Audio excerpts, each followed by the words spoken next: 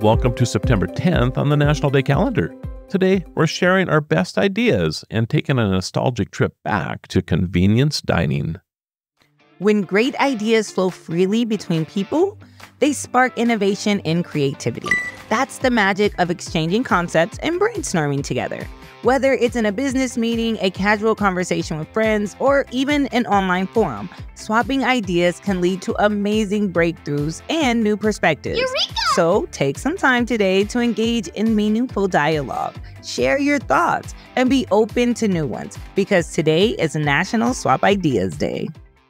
Do you have any great ideas to swap with me? Yes, are you ready? I'm ready.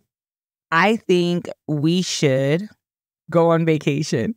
Right? That's an amazing idea. And we should leave today. And you should pay for it. Oh, It just gets better, right? It just keeps getting better. yeah, we can go down and I'll let you supersize it at the local fast food joint. What? I said vacation, not eat. That is a vacation in my eyes. And now let's turn back the clock to the 1950s, a time when convenience meant more time for family and leisure. The TV dinner, introduced by Swanson in 1953, revolutionized the way families dined.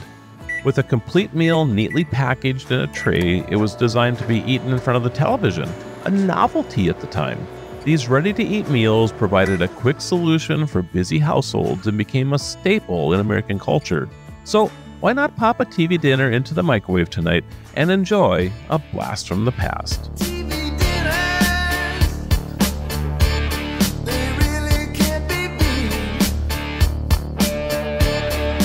Have you guessed it, Latoya? It's National TV Dinner Day. Ding, ding, ding. When's the last time you ate a TV dinner? It has been a long time. Like how long? A long time. Since I was in my early 20s, over the campfire. Oh, I mean the microwave. I knew you were going to go there.